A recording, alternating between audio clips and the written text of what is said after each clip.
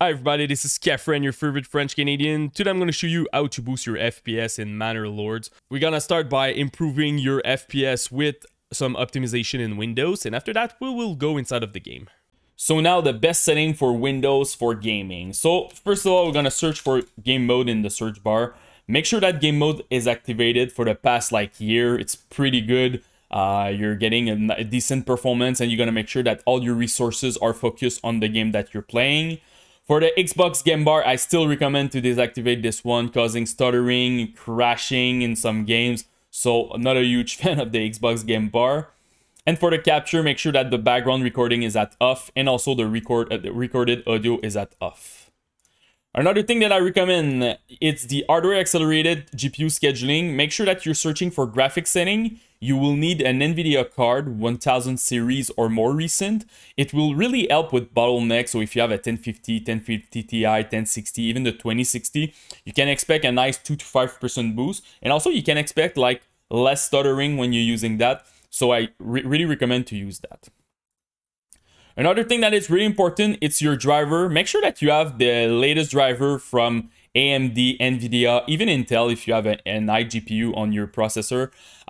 So for an example here with AMD, you just click check for update and it's gonna show you if you have the latest one. You can do the same thing with NVIDIA.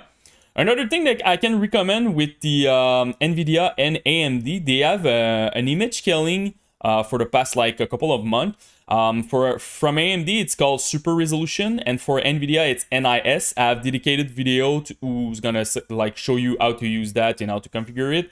But to explain you quickly what it's about, so you need to enable this. So for example, I'm playing in 2K because my monitor is in 2K. I'm going inside of my game. I lower the resolution at 1080p, and the software will scale it back at 2K. And with this process, I can save 15-20% in my FPS. Also, you can do it if you have a 4K monitor and you want to do 1080p or 2K. You can expect a nice boost. The image quality will not be the same if you compare with native, but in some game it's working very well, and it's very tough to see the difference. So I recommend to use it if you're struggling with your FPS. So if you have an NVIDIA card, just go on your NVIDIA setting, go to Control Panel, open it, go to Manage 3D Setting, and just use pretty much the setting that I'm currently using. Honestly, they're pretty much default. So the first one that you need to change is your low latency mode. If you have this technology, make sure that it's at on. The other one is if you want to lock your FPS. For an example, you have a 170 Hz monitor and you want to stay in your G-Sync range, you just put your FPS here at something like 167, something like that. You want to be under 170 Hz to always stay in your G-Sync range. So if you want to do that, it will do that for all your game. It's a global setting over there. So I'm gonna unlock it, and this is pretty much it. If you have access to the change ECC state, I recommend to uncheck it. This will slow your VRAM, so you don't want to use that. For change resolution, make sure that you're playing native. So if you have a 2K monitor, go with 2K. If you have a 1080p monitor, go with 1080p. And super important, look at your refresh rate. A lot of people are missing this step. They buy a new screen and by default it's at 60. So use the maximum refresh rate that is available on your monitor. The last parameter will be your G-Sync. So I recommend, if you want to use G-Sync, I recommend to, first of all, you need to enable it, and I recommend to use the enable for window and full screen. So if you're playing a game like in borderless mode, it will be applied. Also, you can select just one display screen depending on whatever. If your second screen is not compatible with G-Sync, you will just push it to one monitor.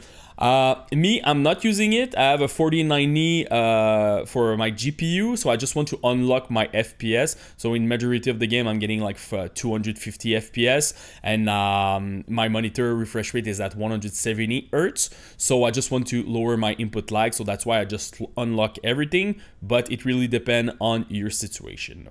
So this is pretty much it for NVIDIA. Another thing that I recommend, it's your energy profile. So write energy in your search bar, go to power option. Make sure that you're running something like balance or high performance. On a desktop computer, it should not be an issue, but if you're playing on a laptop, really make sure that you're using that or a special profile for performance from your brand like Asus, Dell, or whatever. The thing is, sometimes when you plug your PC in the wall, unplug, using it with the battery, sometimes it stay at power saver and you don't want to use that when you're playing a game. So super important to be plugged in and also to use a proper performance profile. Another thing that I can recommend, it's the Intelligent Standby List Cleaner. This is a software made by the guy from DDU. It's pretty amazing, honestly. It will help if you don't have a lot of RAM in your PC. So if you have 4 gig of RAM, 8 gig, 12 gig, after that, you should be fine. Windows is doing the job properly. So it will free memory and it's gonna make sure that it optimizes your standby list. So what I recommend normally, it's look at your total memory. Here in my case, it's 32. Just divide it by 2. So for me, it's 16. Just press start and it will run automatically. And you just lower the software like that and you're gonna make sure it's optimized. So it's a really good software and also it helps a little bit with stuttering. So I really recommend to use that. One last thing is I have dedicated video on my channel about overclocking CPU, overclocking GPU, depending on your brand and stuff. And it's pretty good because there are basic overclocking guide. I don't touch voltage, so it's pretty safe. You can expect sometimes 2%, 10% boost in your FPS depending on your thermal, depending on your component, but it's something that you need to look at too if you want to optimize your PC for the best performance. So now let's go inside of the game. So now, for the display mode, I really recommend to go with full screen. In Borderlands and Window, I was losing some FPS. For the resolution, I recommend to go with your native resolution depending on your monitor. After that, anti-aliasing, for sure if you have an RTX card, go with DLSS. I recommend to go with quality, honestly. You're gonna gain like 15% in your FPS. At balance, it will be something like 18 to 19%. And performance, you can expect 23%. But honestly, performance and balance are kind of blurry, so my recommendation is go with quality. If you have a Radeon card, definitely go with FSR. It's pretty much the same concept than RTX DLSS.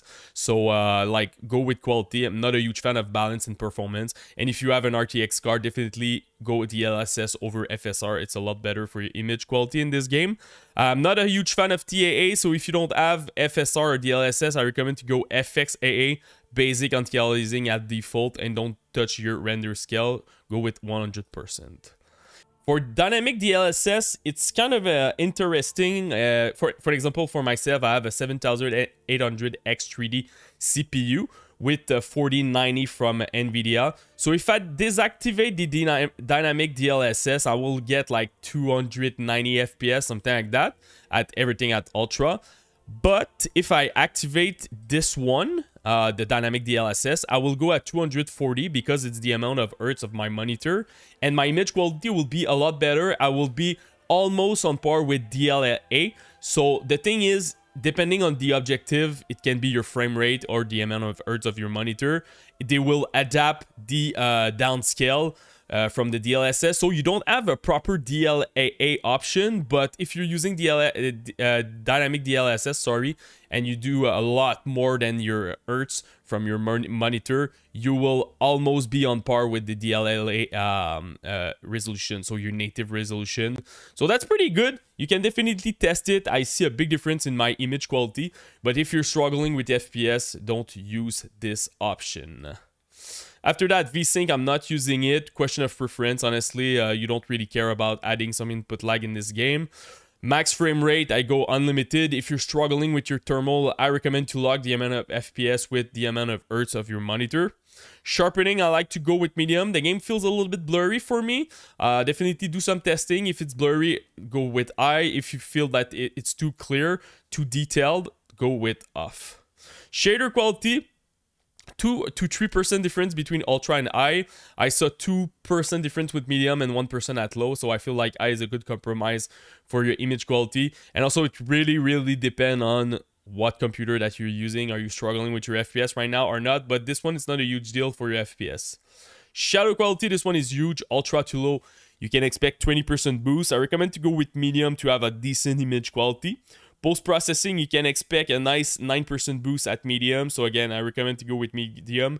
The game looks very flat at off, and pretty much the same thing with bounce light approximation. Medium is a good balance. It will not tank too much your FPS. High and ultra tanks a lot your FPS. I was getting some random drop on my laptop, so don't use those one. Volumetric cloud, this one is pretty huge. It's 9% if you deactivate. Increase in your FPS. So if you're struggling with your FPS, when you're moving, you're stuttering, you're lagging and stuff like that, definitely go with off. If you don't have any issue, go with on. Texture, Terran texture resolution. If you have like 6 gig and more of VRAM, definitely go with ultra. 4 gig at high, 3 gig at medium, and less than 3 gig, go with low. The last one is view distance. This one can tank a lot your FPS. I recommend to go medium everywhere. If you're struggling with your FPS, definitely go with low. It will help a lot. This one is huge. It's like almost 3% for each bracket for each one. So depending on how many FPS that you have, and also if you don't really mind to play at 60, you can maybe put this one higher, but you will see that tanks a lot your FPS in this game. When you zoom out, you zoom in, you will see a big difference. So this is pretty much it, guys, for my Manor Lord guide. If you have any question, just comment in the YouTube section, post me your rig, CPU, GPU, and RAM. I will try to help you the best that I can. And don't forget to subscribe to the channel. Peace.